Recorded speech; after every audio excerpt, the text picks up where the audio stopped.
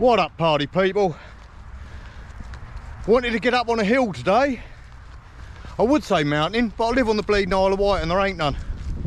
So my good lady's joined me for the first part, and I'm walking up and over that bad boy, over to the cliffs.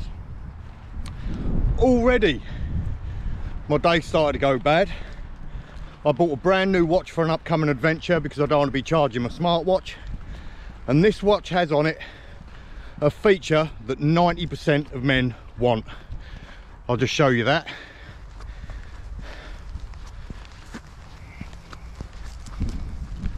Anyhow, I broke the strap instantly within 3 minutes of wearing it.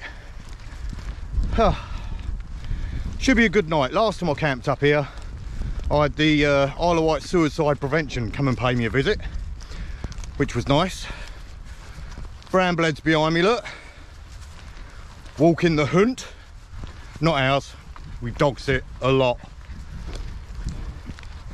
So yeah, you don't really want to listen to me wheezing. I'll just trod straight in that cow turd. Yeah, I'll let you know what goes on if anything interesting happens. New little tripod, look, rather than carry me big one with me. Link in description below.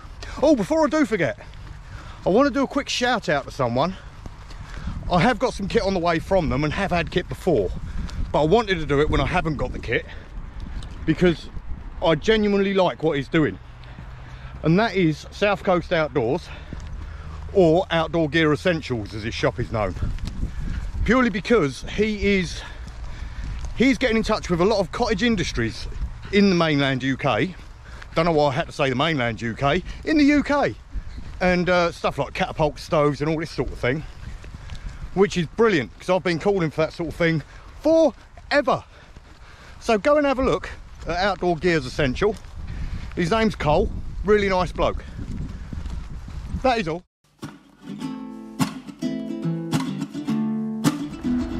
Wibbly, wobbly, wibbly, wobbly, wibbly, wobbly, wibbly, wobbly. Let's go outside. It's so long since we've been deep in the woods with the fat lad. We need to step away from the screens. Go pack a bag, whip up some lunch. You need a break from the wife's flatulence. You've been too long inside, you're about to buzz. Just let us out and let us dream, and go wherever we want with extra cream, all the way to the top. And you know we won't stop as the penny drop. We gotta step away. Bloody GoPro ruined it again. What I was saying before I was rudely interrupted, you can't see them anymore. Two massive great big birds of prey flying above my head. Definitely look bigger than a buzzard. And we have got white-tailed eagles over here, sea eagles, whatever they call them. So if I did manage to get any footage before my tech kicked me in the dick, any of you twitchers out there, leave a comment below, tell me what you think. But they were quite big, like. Talking to big birds, you alright? Yep, she's happy. What? I'm saying goodbye to my beautiful wife. I'm losing that view, but I'm gaining that view. See you in the morning. See you in the morning. 6:45. Right. So what's that? An half-hour walk? Yeah, about that. Looks like I'm getting up early. See you later, darling. That was even English and everything. Send nudes. She won't. Yeah. So I'm going to make my way up to the top, have a mooch round because it's still pretty light, and I can't put my shelter up yet. I am using the Zelter shelter again tonight, but I've taken that bloody inflatable thing out, and I will be using a pole and guying it out. And yeah, I'm looking forward to it. It's going to give me more space because the materials and everything of it are brilliant, but the execution with that blow up thing, as you all know if you've seen my vids, I weren't overly happy with. So I'm going down, up, see who's about, maybe knock up a brew. Yeah, nice and simple meal tonight. Got some chicken with me and some stir fry type noodles. Chicken stir fry. I've wrapped them up in 2 separate portions, so I can do one. If it's any good, I can do another one a bit later. Waffling enough for you? Thought so. That ain't a bad little spot behind me. I could have hammocked after all. The only trouble is, there is loads of fresh cow pats about. So if I am in a tent, stroke Zelter shelter, that ain't ideal. Also, with it being in a dip, I would quite like to get some sort of star lapse over that. If it's clear tonight. It's meant to be cloudy, which will suck a bit, but we'll keep looking. Plenty of spots. It's a big old down up here. Now this is what I'm talking about. Lovely little spot on a ledge. You are surrounded by paths and stuff, but between the hours of darkness, with the exception of the odd occasional dogger and suicide watch, you're not going to get bothered too much. Now, as you can see, it is pretty windy. I've dealt with wind before. That is proper blowing a hoolie. You probably can't tell because I've got my thing on. Oh, a couple of seagulls having a scrap. Fill him in. So yeah, this is an option. I might come back here in a bit. I'm going to go for a mooch anyway, because I need the exercise. But, you know what I mean? Look at it. There are more views over the back though, so I'll see what happens. So we've got the cenotaph stroke war memorial type thing up there. I don't actually know what it's for. I've looked at it loads of times, and yeah, I'll have a look in the morning or so if it's light, because my wife's picking me up early. But heartbreakingly, this area is used quite a lot for suicide. Majority men as well. Which brings us back to the men's mental health, which so many of the YouTubers support. Hazy, Ash Outdoors, many of them. I sort of do with the combat stress, but that's for veterans, which again is still mainly men. But obviously, service women are greatly affected by that too. Keep your eye out in the next month or so, because I will be announcing my challenge, which is gonna be a doozy. Anyway, enough of that. Behind us, that is Sandown Bay and beyond. And when I get round the corner here, I'll show you Bembridge, which is where all the poshans live. So down in Sandown, you're on your White Lightning. Just around the corner, they're on their bolly. So last time I was here, I stayed right over there on the point, because you can see Bembridge over there in the distance, and right over there you might just be able to make out Peru. Not Portsmouth or anything like that, it's definitely Peru. And then once again behind me I've still got the cliffs around Sandown, Shanklin, Ventnor and whatnot. As you can see, you've got the beacon here, which is still used today to let the locals know when there's going to be a hanging. And I'll take you down there in a moment, where there's a lot of this stuff. Strategic sea defences. In fact, I don't need to walk far at all to show you. If I had have bought my... See them all right? If I had have bought the inflatable thing, I could have parked up there, been sheltered and all that sort of stuff. But I know I keep mentioning them because I'm not making it up. Just over there is Dogger's Delight. There's a car park where they come up and flash. And yeah, bit of how's your father. Last time I was here, it's about 10, 11 o'clock at night. There were still loads of torches and stuff going off, and that was a howling night. So they're committed to the cause, I'll give them that. So yeah, not really wanting to stay close to the action, if you know what I mean.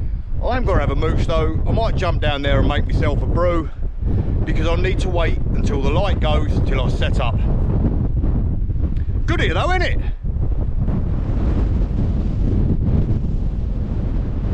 Bit bleeding windy.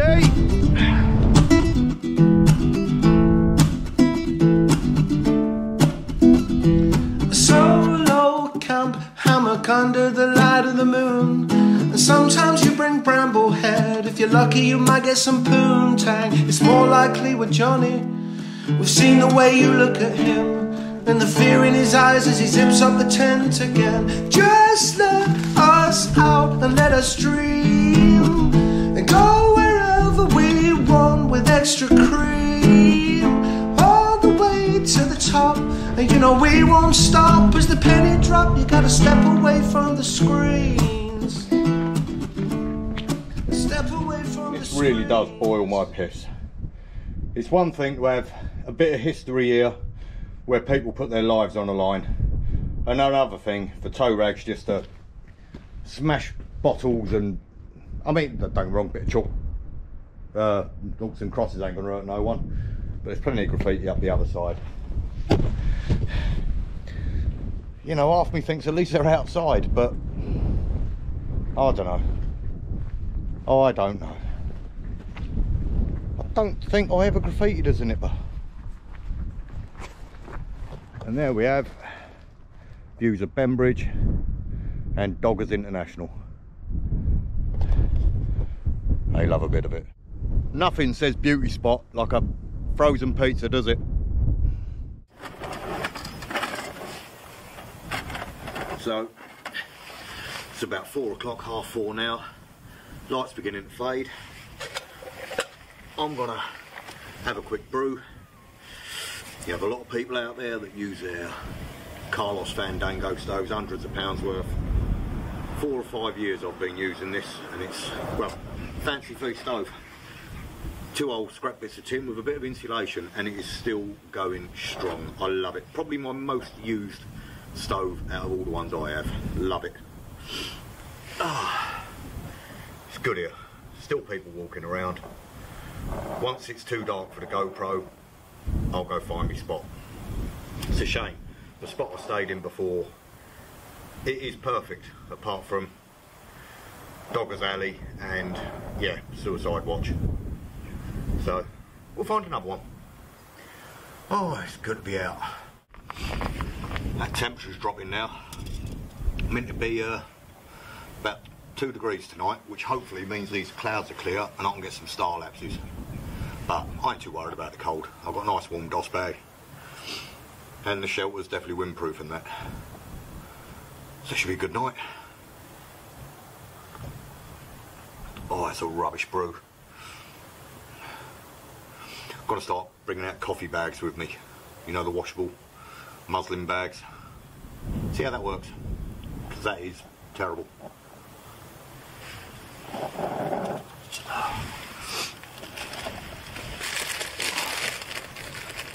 See if I can get more coffee than whitener. That might help.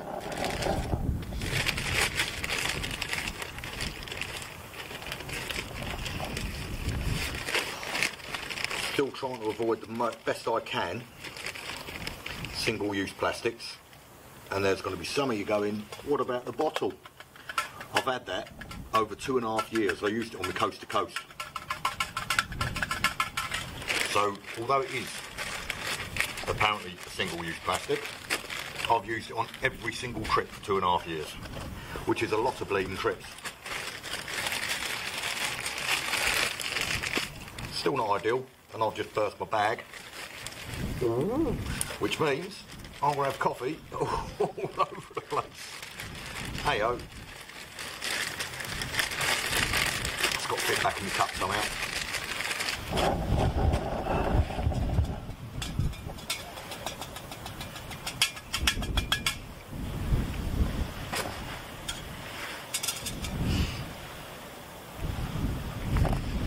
Yep, that's no better. Next time you see me, I'll probably be setting up in the dark. Oh, the question is, do I make life hard for myself and pitch up, hoping this cloud clears, which it's not meant to, and get battered by the wind all night, have trouble cooking and all that, what? Or do I go for the sheltered spot and sacrifice a bit of my view? And when I say view, it's only my time-lapse view, because I can get up and move around. But I ain't doing it at 3 o'clock in the morning for a couple of hours just to get some twinkly lights. It is stunning though, isn't it? Really hard to get height on this island. I mean, we'd be lucky if we're 400 feet up here. If only we had a mountain range. But when you're only 26 miles long and 13 miles wide, you're limited. Oh, I'm gonna go check out the sheltered area just to see how suitable it is, because I'm getting bloody hungry. Right, common sense got the better of me and I've gone completely against the grain, and I've taken a sheltered spot which is actually out of eyesight if people were to get up and walk. Hang on.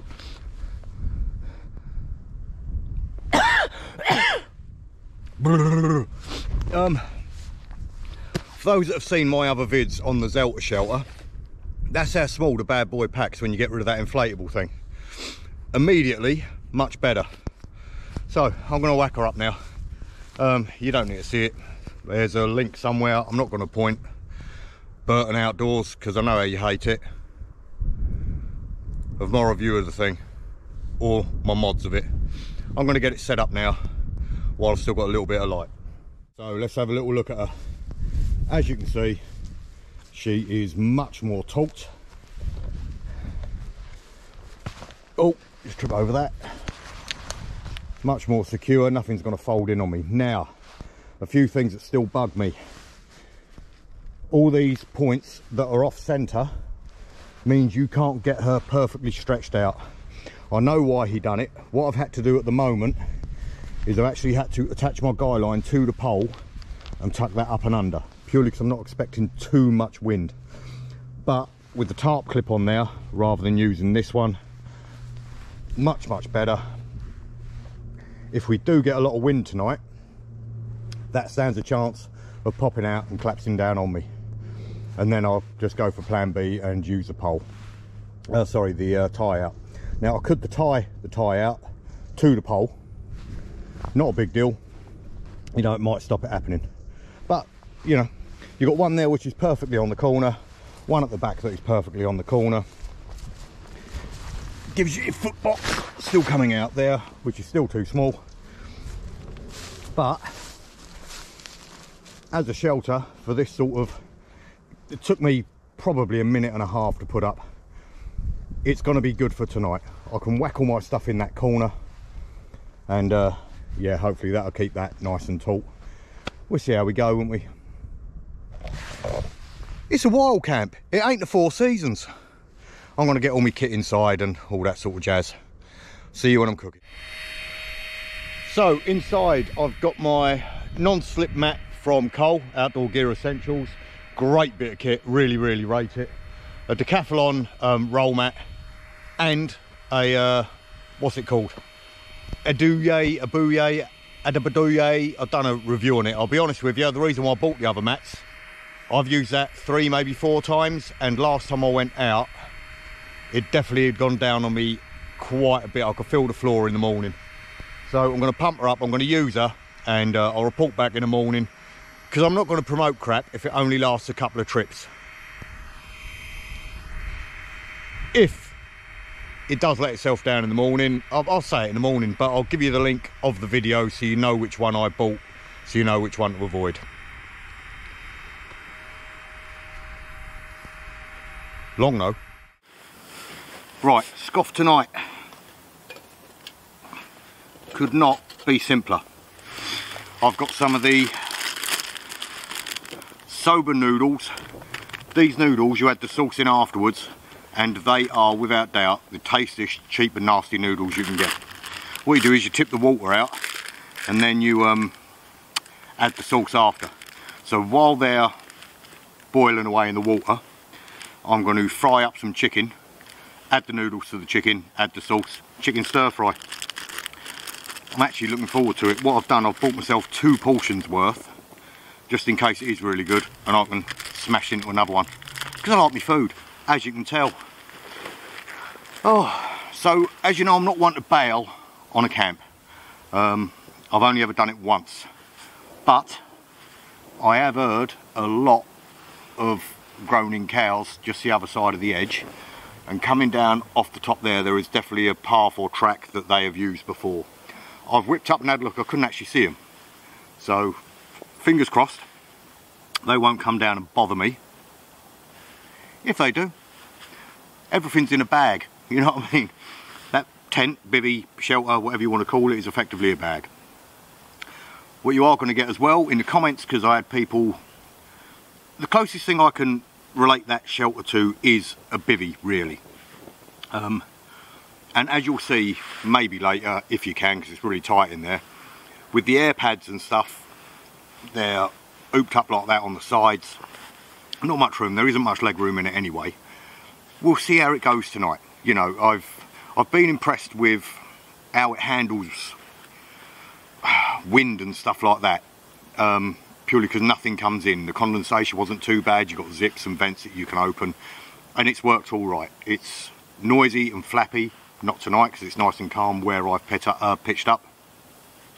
So I'll be interested to see how much more room that offers me for a whole night's use.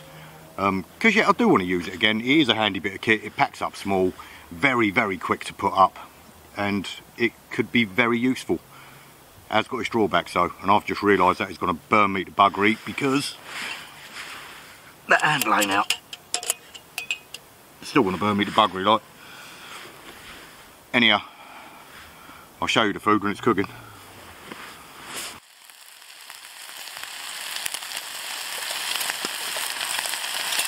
Just what I didn't want to happen. I dumped half my noodles on the ground, emptying it out.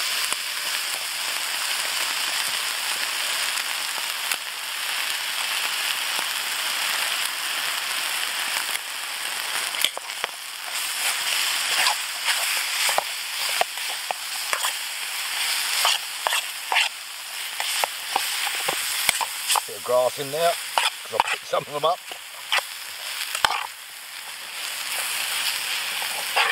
Right.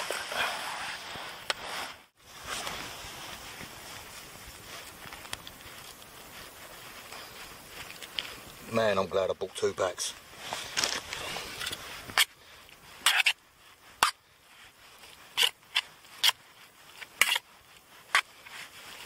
Some of that green is seasoning, but a lot of it is grass. Can't believe I've done that. What a plank.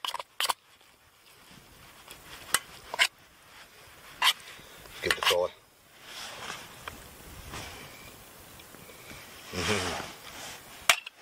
It is good though. Just fry her off a little bit more and then dig in.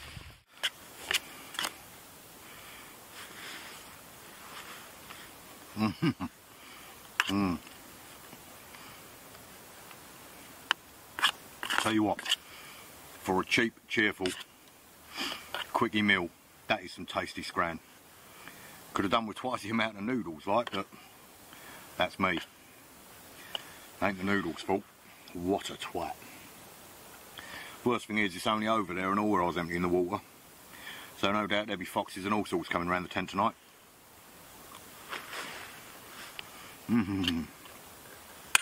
The old frying pan from Wild Camping International. Thank you guys.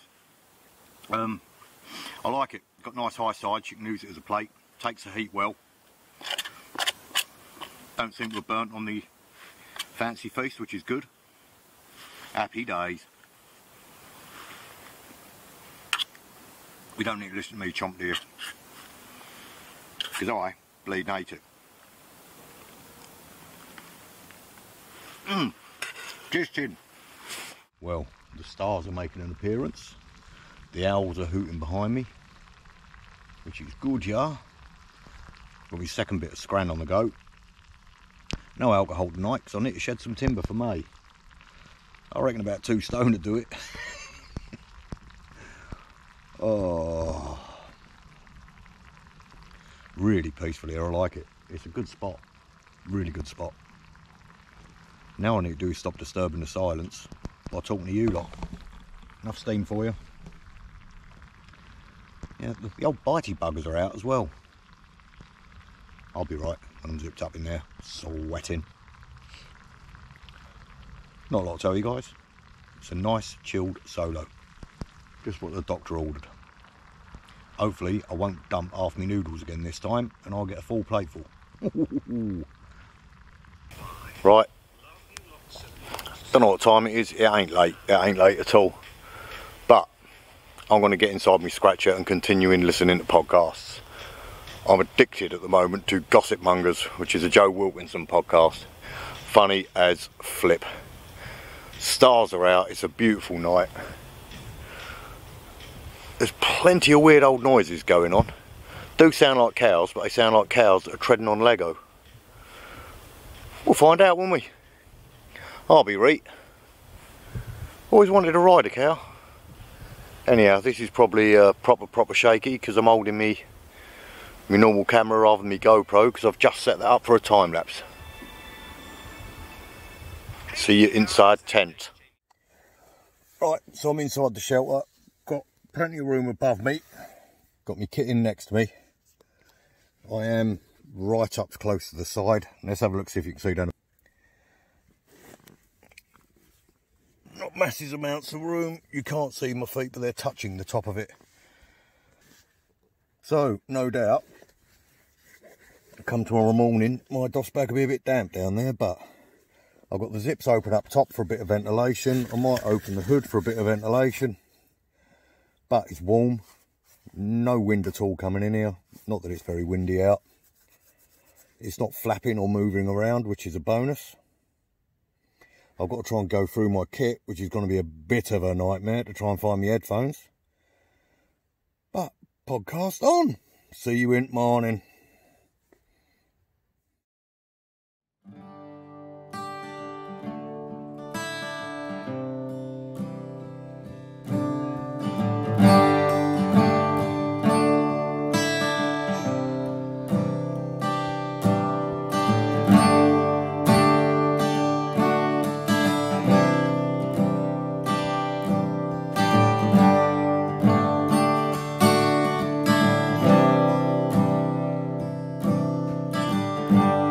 There's a town in North Ontario.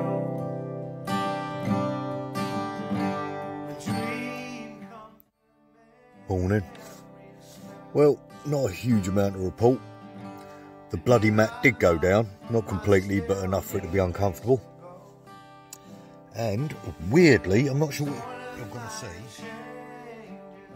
The condensation in this was terrible.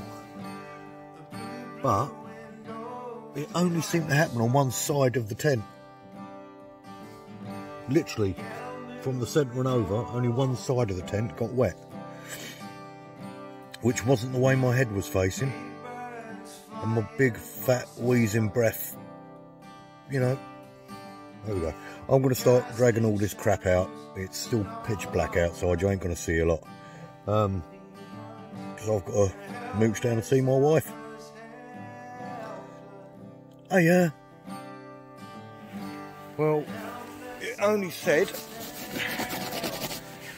it was meant to get down to about 3-4 degrees last night. The outside of my Zelter shelter is definitely frozen, and there's a load of frost on the ground. So, methinks it is a little bit colder. I've got a banging headache. Banging headache all bleeding night. I'd like to update my statement. It was completely covered in condensation inside. Up until when I went to sleep at about 2 o'clock, it was only one side, which was weird. But no, it's all wet.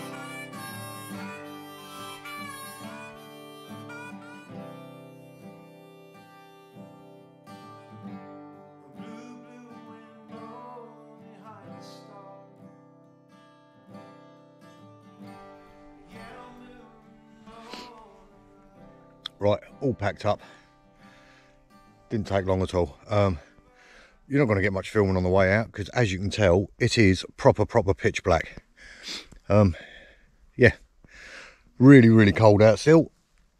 Still got a banging headache. The one day I forgot my paracetamol.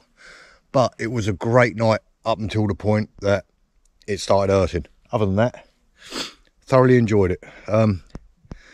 Kit worked with the exception of the mat going down. The shelter done what I thought the shelter would do, but I was warm and snug. Sleeping bag was brilliant as always.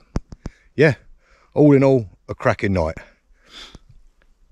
So, until next time, ta-ra!